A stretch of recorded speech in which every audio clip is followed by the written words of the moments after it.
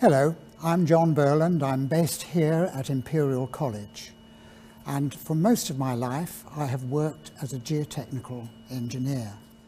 My work has taken me to many parts of the world, and I've been involved in hundreds of fascinating and interesting projects. Perhaps the most famous one that I was privileged to work on was the Leaning Tower of Pisa, and my job there was to stop it from falling over. Now, as we know, civil engineering is all about providing and maintaining the infrastructure that makes civilization possible. And by infrastructure, I mean roads, railways, canals, tunnels, dams, airports, bridges.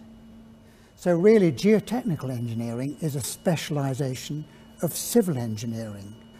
Now, all this civil engineering infrastructure has to rest on the ground. And the next time you're in a tunnel and wondering why it's not falling in, or in a large building and wondering why it's not sinking into the ground, give thanks to a geotechnical engineer who may be long forgotten now, because it was his responsibility for making sure that those structures are safe.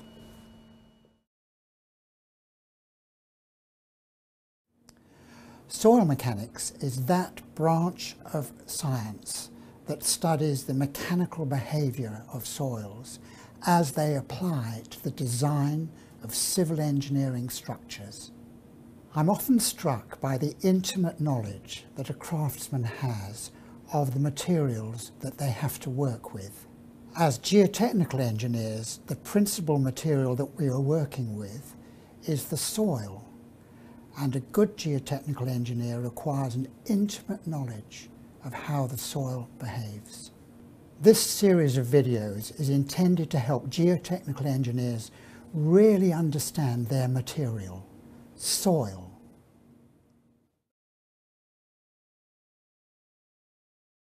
Soil is a very complex material, and one of the big challenges facing a geotechnical engineer is how do you predict its behaviour when you're designing a tunnel, a foundation for a skyscraper, a deep excavation, a dam. What I want to show you in this brief video is that soil is made up of individual particles. This single fact is absolutely crucial to understanding its behaviour. Now, I've got some examples of different types of soil here. Gravel, obviously made up of particles. Sand, obviously made of particles too. Silt, which you find at the bottom of lakes, is made of particles, but you need a magnifying glass to see them. And clay. Now this is stiff, but if you dry it out, it looks like this. And if you look at the dried out clay under an electron microscope, you will see that it is also made of particles.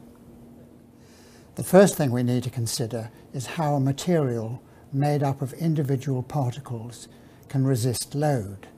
Now here we have a model soil made up of circular discs to represent the particles. Now if I push on one side of this stack of particles, we see that they slide past one another. So to conclude, in this video we have learned that soil is made up of particles, and that a soil's ability to resist loads is generated by shearing resistance at the particle contacts.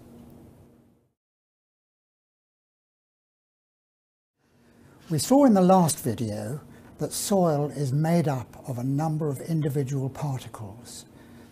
Many soils are formed when soil particles suspended in water are deposited in rivers and lakes. The first thing I want to explore is how this deposition under gravity affects how soils behave. I have developed this piece of apparatus that simulates the effects of gravity. The particles here are circular discs of different diameters, and they are resting on a plastic sheet which is drawn across the bottom here by means of this roller. When I turn on the machine, the plastic sheet drags the particles to the bottom in the same way that gravity drags soil particles to the bottom of a river or a lake. In real life, gravity gives the soil particles weight, pulling them downwards. In this model, weight is simulated by the friction between the soil particles and the moving plastic sheet. And you can see that they're settling on the bottom and they're now shuffling around and forming themselves into an arrangement of particles. You can see these near vertical columns, and they're very important because it means the soil is stronger in the vertical direction than the horizontal direction.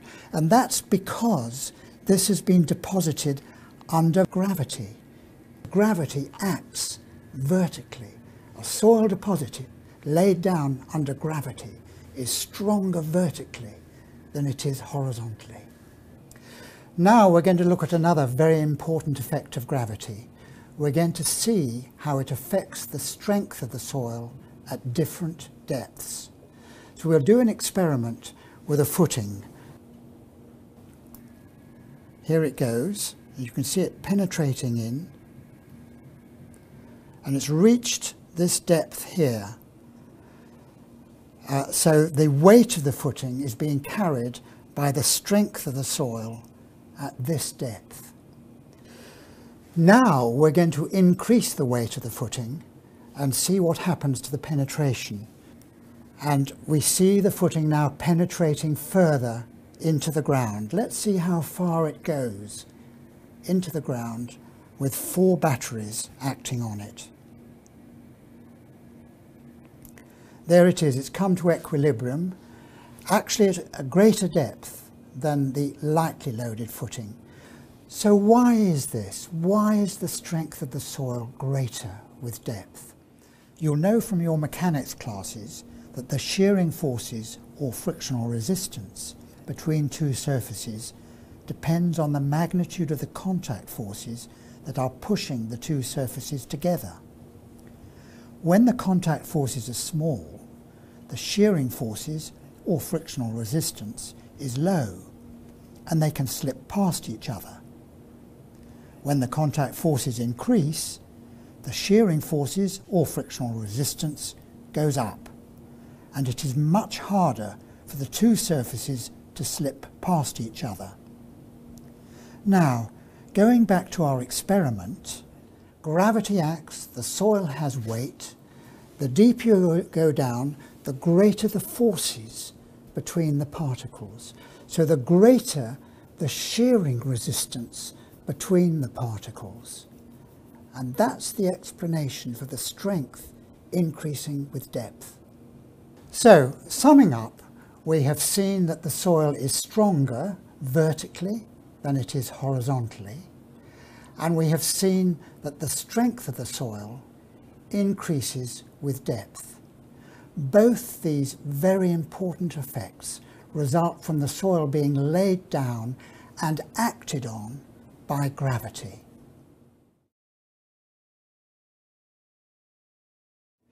A factor of great importance to the strength of the soil is the range of particle sizes that are contained within it.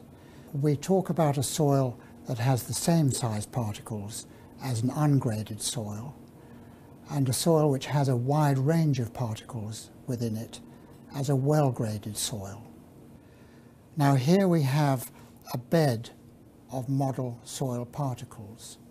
They are all the same size, so this is a bed of ungraded soil particles. We want to measure the strength of this bed of soil, and we'll do that by loading a model foundation.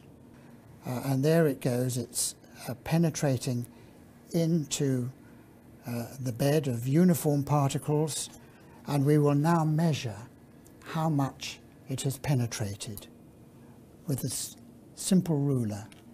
And if we measure off to the baseline, we see that it is 22 millimeters. Now here we have a bed of well-graded soil, and you can see that the gaps between the large particles are filled with the smaller particles. And we will put on 2 batteries, as we did before. We can see it penetrating here. Now it's come to a standstill. So we'll measure how much it has penetrated.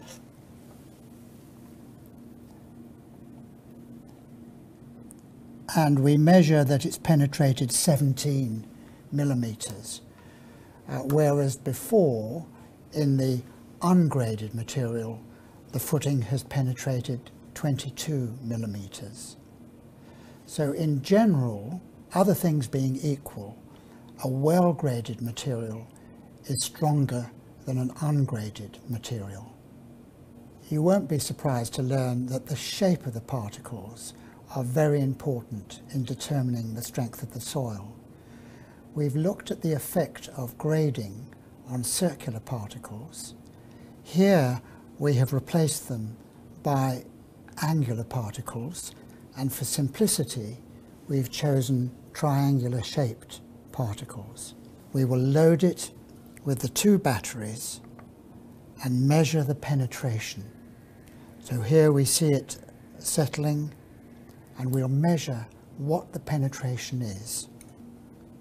We see that the penetration is 12 millimeters, which is a lot less than for the circular particles.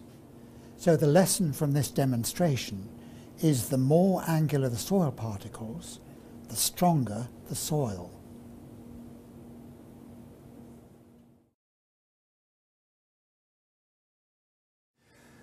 We've already seen that soil is a particulate material, and one of the really interesting features of particulate materials is the voids that are between the particles. Now, depending on where the soil is, it can be either filled with air or with water, or a mixture of both. Now, in this video, I want to show you how important water pressure is in determining the behaviour of the soil. In my experience, major disasters can take place if the geotechnical engineer does not understand the importance of water pressure. For example, the Aberfan disaster in 1966, where water pressures were allowed to build up in a man-made soil on the hillside above the village of Aberfan. Eventually, the soil mass slid down the hillside as a slurry, killing 116 children and 28 adults. Now, in this demonstration, I want to show how important the water pressure is at the contact points between 2 particles. Now, I've got 2 particles here. You're going to have to bear with me, but one particle is this melamine board, if you can imagine that, and the other particle is a beaker, and here it is, and this beaker is full of water. And we place this beaker full of water on that surface, and you'll see that it is stable. Shearing resistance between the cup and the board is great enough to stop the cup from sliding downwards. Now let's look at an identical beaker. Here we are. We'll place it on that slope and we'll fill it with water. And we'll observe what happens. We'll see that that slides. We'll do it again. Now, why is that? Why should one beaker be stable and the other not? And the answer is that this beaker has a hole in the bottom. Now, the implications of that are that the water seeps through that hole and the head of water generates a pressure between the beaker and the wet surface. The pressure that builds up causes the force between the beaker and the surface to reduce. Now we know from the laws of physics that if you reduce the contact force between two frictional surfaces, you reduce the shearing resistance. And that is exactly what happens here. So we see from this demonstration how a build-up of water pressure between two particles can reduce the shearing resistance between those two particles. Many of you will have carried out experiments building sandcastles on beaches, and you will understand some of the things that can happen to them under various conditions. We're going to build 3 sandcastles. The first one is using dry sand.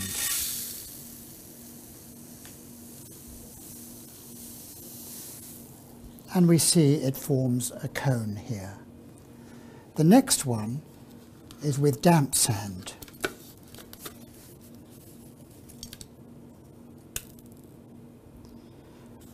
Now here's another one which is also from damp sand. But what happens when the tide comes in? So let's see what happens. You see, this lovely stable sandcastle has just slumped. Now this effect and this effect we've covered already. Here we've just got the sand grains under their own weight acting frictionally. Here we've seen how water coming in below can reduce the forces between the particles, therefore reduce the shearing resistance, and the sandcastle slumps. Why is this one so stable? And to understand that, we need to introduce a new concept, which is surface tension. Between each grain of sand, there is a little blob of water, and the surface tension pulls the 2 grains together and generates forces between them. And that increases their shear strength. And that is why this performs so well. So in summary, we have seen that water pressure in the voids of a soil reduces its shear strength, whereas in a damp soil, the surface tension in the water between the grains increases the forces between them and increases the shear strength.